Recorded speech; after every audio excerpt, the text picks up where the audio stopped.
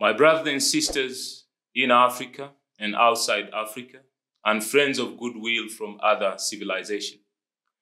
As we're working very hard to shape the future we want as Africans, it is important to have a knowledge of the past, the history of our great ancestors, our fathers and our mothers, and also to share the stories of their struggles. So today I'm going to share with you about what is happening in West Africa, the coup d'etats, and also the historic background, why there is one coup after another. We have seen more coups than ever before. Of recently, we have seen 7 coups happening in West Africa. So without wasting time, I would love to take you through a short historical background of West Africa. Here we are talking about 14 West African countries. In Africa, in 1960, it is commonly referred as the year of independence, ni mwaka wa uhuru. Many of the West African countries, they gained their political independence. They regained their political independence from their colonial masters. You talk about Benin, it got her independence in 1960. Congo DRC, 1960. We talk about Niger and Nigeria, Burkina Faso. All these countries, they got their independence in 1960s.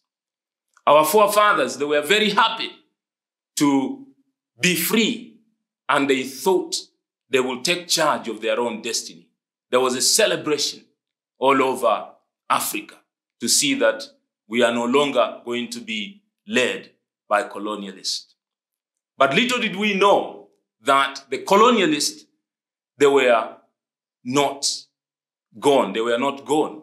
They were in our backyard through other methods, imperialism and neo-colonialism. And then we started to experience pain one time after another. And even before that, we had leaders like Kwame Nkrumah, who saw the danger of the future, and he started to tell other African leaders to come together and unite. You will remember there was a meeting in 1963, Kwame Nkrumah, together with other 33 African leaders, they came together in Addis Ababa to talk about the future of Africa.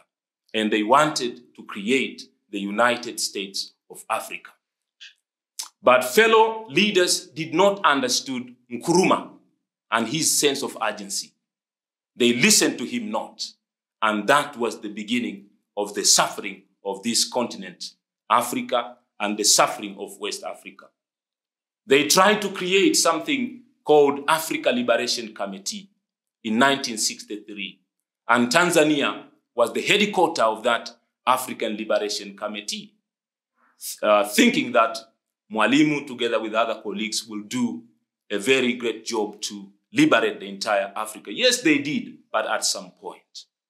And then 3 years later, of that meeting in 1966, coup d'etat happened in Ghana. And Kwame Nkrumah, as the prophet, was the first leader to experience coup d'etat after that meeting in Addis Ababa. He was removed from power. And then we saw other leaders being removed from power through coup d'etats. People like Sylvanus Olympio was also removed, and many other African leaders. And that was the beginning of pain. You know, these first African leaders, to me, I look at them as the Moses of our generation. Their work was to really deliver us from the chains of slavery, from the chains of colonialism, and to give us freedom. That was their humble role. That was their humble duty. But they did not really give us free liberation. Somehow, we did not experience fully liberation. That's why people like Samora Machel, they said, "A luta continua." A luta continua. Contra o quê? Meaning the struggle must continue. Lazima mapambano yaendelee. So today we'll be talking about the coups in West Africa and why they are happening today. The first coups were very, very bad because they eliminated one of our best leaders in Africa. And I will mention some of the leaders that were eliminated through coup d'etats. That's why I'm saying the coup d'etats have caused us to experience a lot of pain in this continent called Africa. 1966, Kwame Nkrumah was eliminated from power. In Nigeria, Yakubu Gowon in 1975 was also overthrown. Sheshu Shangari of Nigeria in 1983 was also overthrown through coup d'etat. Ernesto Shekekane of Nigeria in 1993 was also eliminated, overthrown through a coup d'etat. And also in Sierra Leone, Siaka Stephen in 1967 was also eliminated, overthrown through coup d'etats. But he was lucky because he was able to come back to power. But Joseph Momo in 1992 in Sierra Leone was also overthrown through a coup d'etat. Mali, as another African country, experienced a lot of coup d'etats. People like Modiba Keita, a very good African leader, was also overthrown through a coup d'etat in 1968. Amadou Toman Tore in 2012 was also overthrown in Mali through a coup d'etat. And then in Niger, 1974, Hamad Douri was also eliminated, overthrown through a coup d'etat. And in Gambia, Dawawa Jawara was also eliminated in 1994. In Togo, Sylvanus Olympio on January 13, 1963 was also overthrown through a coup d'etat. And this was a pain in African continent because these are some of our best leaders who were working very hard to make sure they take African continent to the promised land. Remember, it was Kwame Nkrumah who envisioned one Africa, the United States of Africa, with one currency, with one command center, one army, with one voice, but they listened to him not. As a result, we had many individual states leading their countries to their own direction. We were divided, we were not one. We had the Casablanca group and the Monrovia group.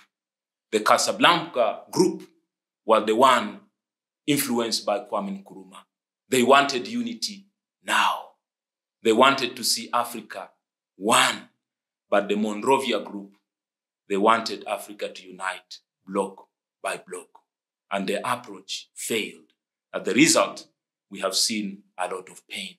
Even at this moment, Africa is not at peace. We still see one conflict after another. Look, for example, what is happening in DRC Congo. DRC Congo had the best leader in 1960 when they got their independence from Belgium. And Patrice Emery Lumumba was the prime minister. But Patrice Lumumba was eliminated 1 year later in 1961 through a coup. He was assassinated. And Congo has never remained the same. Till today, we see what is happening in Congo. One chaos after another. The children are suffering. Women are suffering even more. And Thomas Sankara of Burkina Faso was also one of the finest leaders Africa has ever had, West Africa has ever had. But he was also overthrown through a coup d'etat. He served only for 4 years. And he was ambitious and visionary. He was speaking against imperialism. But he was also overthrown through a coup d'etat. he implemented the progressive policies to empower young people, to empower women. But through this, we no longer have Thomas Sankara physically. But in our spirit, we have Thomas Sankara. Thomas Sankara is referred as the African Che Guevara. He lived a very short life, but full of meaning, full of revolution. People like Thomas Sankara is not a person, but he's simply an idea of revolution, an idea of change. In West Africa, we also had Amilcar Cabral. He was the leading Pan-Africanist, seeking the independence of Cape Verde and Guinea-Bissau. But also, he was assassinated few months before Guinea-Bissau became independent. Amilcar Cabral was assassinated. Amilcar Cabral also is not a person. Amilcar Cabral is the spirit of change, the spirit of unity, and the spirit of transformation. He was assassinated in 1973, months before Guinea-Bissau got a political independence. And then in Nigeria, we had Murtala Muhammad. He was also assassinated in 1976. He was a good leader, trying to bring people together. He's remembered for his anti-corruption efforts. He was fighting corruption. So the first coup d'etats in Africa were eliminating the best leaders Africa had. One by one, they were removed. Even in Angola, Agostinho Neto was also eliminated in 1975. So the past has shown one of our best leaders were eliminated because of coups. But even today, as I'm speaking, the culture of coup is happening. And it's a different kind of coups that we're experiencing today. I can say, in my own opinion, the first coups were bad because they eliminated one of our best leaders. But the second coup, we can ask ourselves why they are happening. Are they good or are they bad as the first coups? We are going to have a discussion. For example, when you look at Gabon, you will see in 2023, August 30, a group of senior Gabonese military officers appeared on national television, and they announced to the public that they have taken over. And Ali Bongo was no longer the president of Gabon. I'm Ali Bongo Ondimba, president of Gabon, and I'm to send a message to all the friends that we have all over the world to tell them to make noise, for the people here have arrested me. And they had the reason to do that. They said that people are suffering. There is no development. And we are working to fulfill the interests of French people and not the interest of our own Gabonese. The incidences of corruption and other factors of insecurities, they announce this is the reason why they have taken power from Ali Bongo. And Ali Bongo and his family, they have been in power for 56 good years. One family leading Gabon. But Gabon has not yet experienced that level of development. And Ali Bongo, remember, he was seeking to be the president for the third term. And also the national body, the electoral committee of Gabon announced that Ali Bongo won the election. But there was no free and fair election. This is the reason why also the coup d'etat happened in Gabon. Because there was no internet service, so that people were not aware of what was happening. Another thing, there were no international observers to observe what was going on in Gabon. So the election was not free and fair. So the announcement of Ali Bongo as the president of Gabon aroused the people. And then they decided to go into the street, and also the senior Gabonese military officers appeared on television to announce that they have taken over. So we have seen that in Gabon, but also we have seen that in Niger. Niger, in terms of natural resources, it is blessed. It is endowed with a lot of natural resources. It has uranium. It has oil. It is rich in flora and fauna. Niger, in square kilometers, it is 2.5 bigger than the country of France. It has a lot of space. But when you look at its people, they are languishing in poverty. They are suffering since they got political independence in 1960. They are still suffering till today. While France has enjoyed the relationship, the unjust, unequal relationship with Niger. 60% of uranium is extracted by France.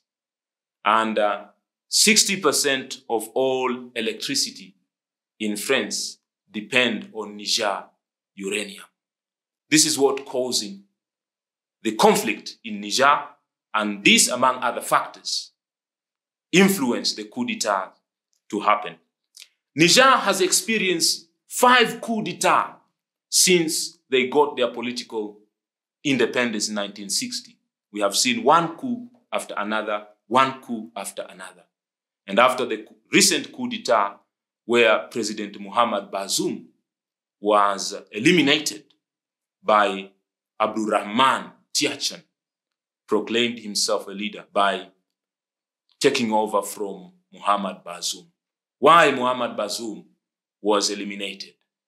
Remember, Mohamed Bazoum also came into power unconstitutionally, because the constitution of Niger demands that in order for a person to become a president in Niger, he must be born in Niger. But President Mohamed Bazoum was not born in Niger. And this caused unrest in Niger. So they felt that they were not led, they were not represented by their own. So the coup was widely condemned by United States of America, by ECOWAS and AU. And remember, Abdurrahman Tiachan also announced that the French ambassador in Niamey was given 48 hours to leave the country. The coups happened in Niger. And also in Burkina Faso. These are West African countries, which are also influenced in many ways. They are under the colonial influence of France till today. In January 23rd, 2022, the military officer, Paul Damida, took power by force from President Christine Gabore. This is very recent. Only 2022, Paul Damida took power through a coup d'etat from President Christine Gabore. And the reason why he decided to do that, he was not happy with the deteriorating of security in Burkina Faso due to Islamic insurgency. This was the reason why they decided to overthrow Christine Gabore. But Damiba rule was, however, short-lived, because in September 30, he was also overthrown by another captain, Ibrahim Traore. He took over by becoming the world's youngest president at age 34. And also, he complained about the insecurity issues in Burkina Faso. And when he went to Russia, in Russia African Summit, he delivered a speech. And I would love to quote what he said. As the youngest president in West Africa, Ibrahim Traore said the following words, and I quote, "My generation does not understand this. How can Africa, which has so much wealth, become the poorest continent in the world today? And why African leaders travel to the world to beg?" This is the spirit of the young people in Africa, not only to President Ibrahim Traore. The young people in Africa, we are asking ourselves, why are we languishing in poverty? Why are we suffering with the unemployment while our continent is full of natural resources? Africa is blessed with flora and fauna. We have all the minerals, mention them, we have them, but we are still suffering. We look poor and we feel poor. Why there is conflict in many parts of Africa? The young people, we are asking ourselves these questions every single day. Africa is making other continents rich. Africa is making other civilizations rich. It seems like the world cannot develop without Africa. Africa has become the hunting ground. That's why we see conflict every single day. Because conflict has also become multi-billion industry. People are benefiting out of these conflicts. Look at the situation in Congo for how many years now? For how many years international organizations have failed to bring peace to Congo. African Union has failed, has not yet managed to bring peace to DRC Congo. The young people, we are asking ourselves, why? The ECOWAS, East African Community, have not yet managed to bring peace to DRC Congo. We are asking ourselves, why? Are we incompetent? Are we not the children of the most powerful God? What is the reason? So in the same spirit with Ibrahim Traore, this is the reason why there is unrest in Africa. And young people are demanding for change. That's why I am saying the coup d'etats that are happening today are not as bad as they were happening in 1960s. These ones are happening because of corruption, culture of conflict, and also an equal distribution of resources. But also we have seen coup d'etats happening in Guinea. In a similar fashion to other nations, Guinean army, they also captured the president, President Alpha Conde, 83 years of age. And then they took power by force. And the leader was Mamadi Doumbouya.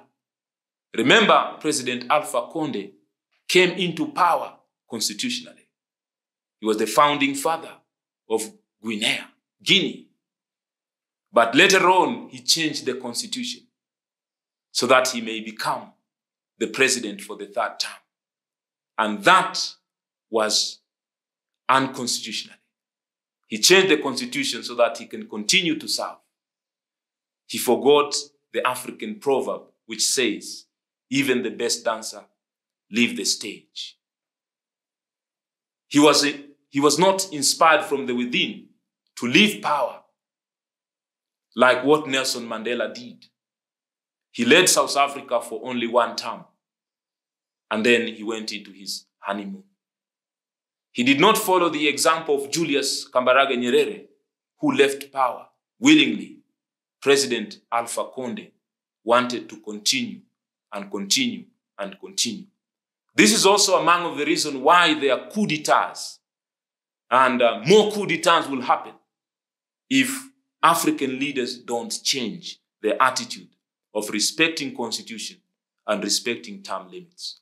So President Conde changed the constitution by the referendum to allow himself to secure a third term, which sparked the protest, but still ruled for a third time. Guinea announced high taxes, and also they increase overspending in the presidential office and also into the National Assembly. The life of common mwananchi, common citizen, was hard and difficult. But for them, they were enjoying life. This is the reason why coup d'etat happened. But also in Mali. Mali is the country in West Africa that has experienced more coup d'etats within 10 years than any other West African countries. Within 10 years, we have seen 3 coups d'etats happening in Mali. And since 2020, we have seen 2 coups d'etats happening in Mali. We had the first coup d'etat happened in August 2020, and the second one in May 2021.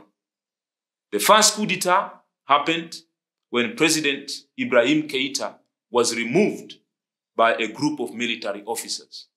And then later on, these military officers were also removed by President Assimi Goïta. And right now, Assimi Goïta is the president of Mali.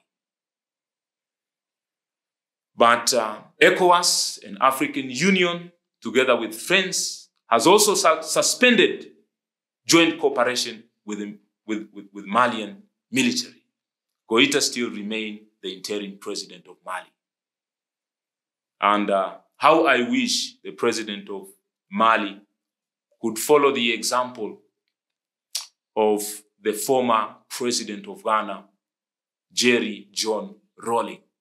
He also went into power. He came into power through coup d'etat in 1979. And then he led for 3 years.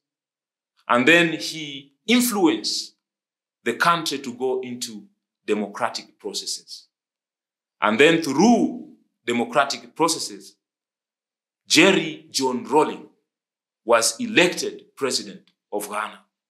And he led Ghana for 2 terms, from coup d'etats into becoming a democratically elected president. And he led Ghana in a more democratic way than ever before. And also he allowed his successor, John Atta Mills, to take the lead from him.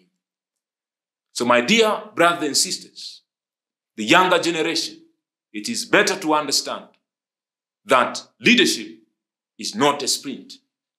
Leadership is a relay race, handling the baton to the next generation. Our mothers and sisters in power, we are asking you to pass the baton. Don't stay too long. You're going to spoil it. Don't stay too long. You're going to be removed. Because the spirit of Thomas Sankara is alive and well. The spirit of Amilcar Cabral is alive and well. The spirit of Kwame Nkrumah is alive and well. You are not safe. Pass the baton. Train young people. Mentorship is very key. Call them closer to you and start mentoring them. Start preparing them to take the lead. By doing this, we will take Africa to the next level. We have also experienced the coup d'etats in Chad. Chad is another country in Africa which also experienced the coup d'etat. This was in 2021, April 20.